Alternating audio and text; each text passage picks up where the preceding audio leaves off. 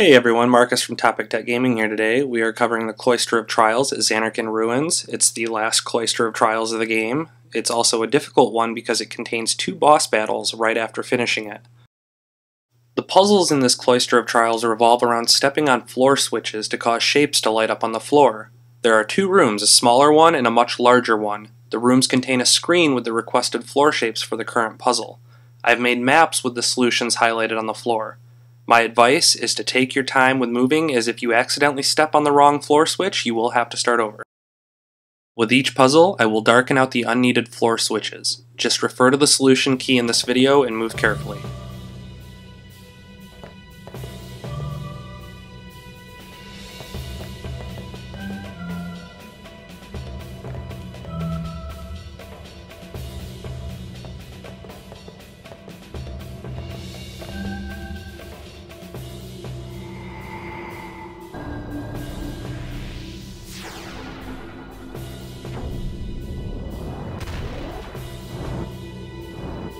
After completing the first room, 6 pedestals pop out of the wall. Each side, the middle pedestal, will not be used until the end of the cloister. However, the other 4 pedestals represent each of the puzzles that we're going to do.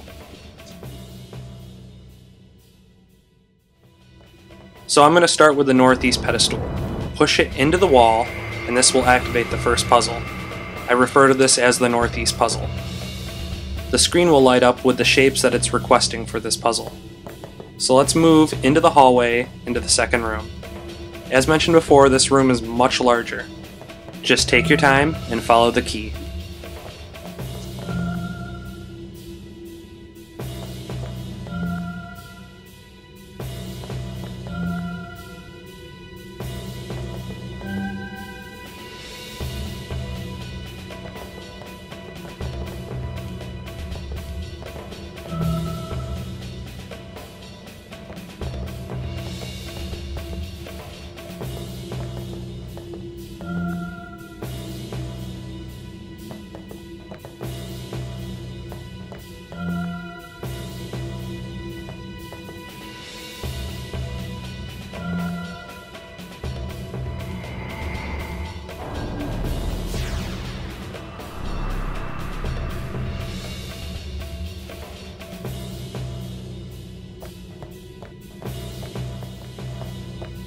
Now let's push the northwest pedestal into the wall.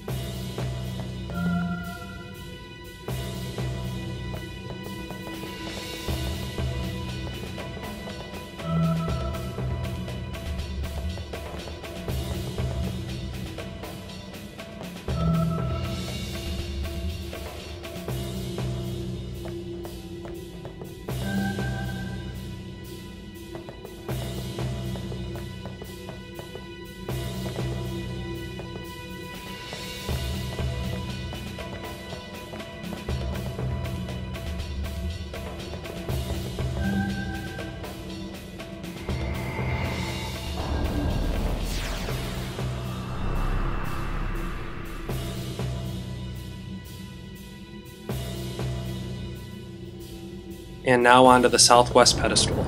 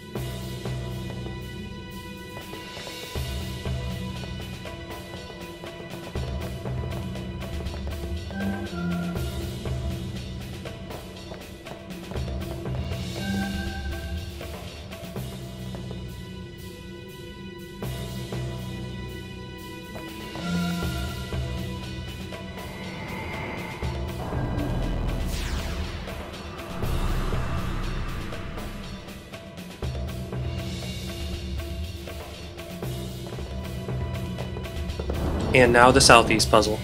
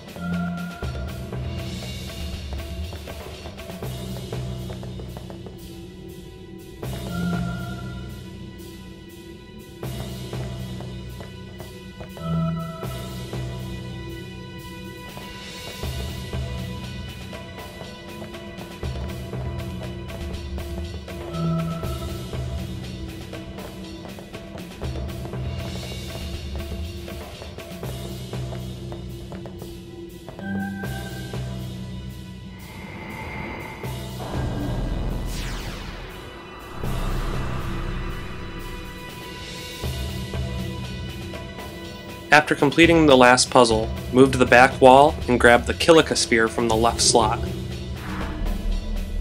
Take it back to the first room and insert it into one of the middle pedestals.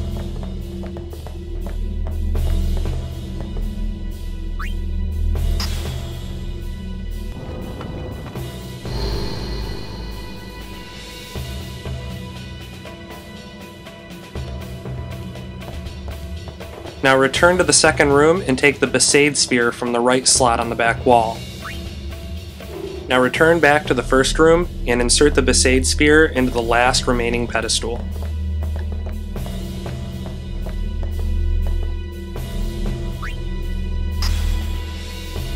Congratulations, you've finished part 1 of this Cloister of Trials.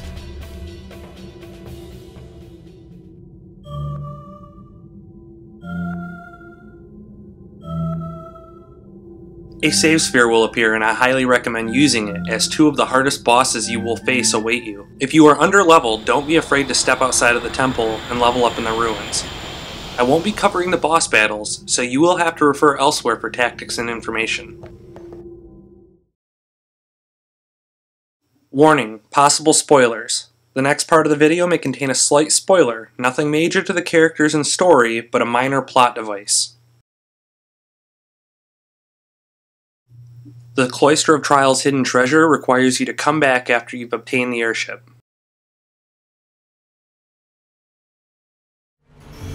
Once you're able to take control of the airship, go to List, and then down to Zanarkand Ruins. Yee-haw! Here we go! Once landed, head south of the save sphere and you will find a teleport pad.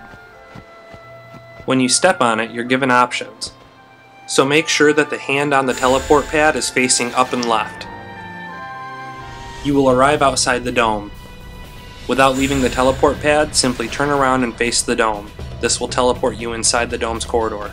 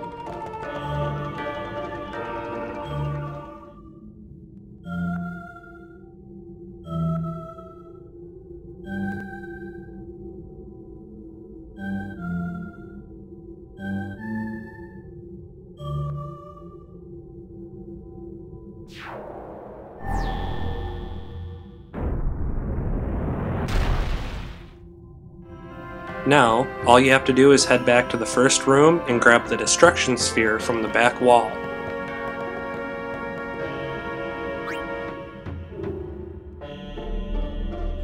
Take the destruction sphere from room 1 and bring it back to room 2, inserting it into the right slot on the back wall.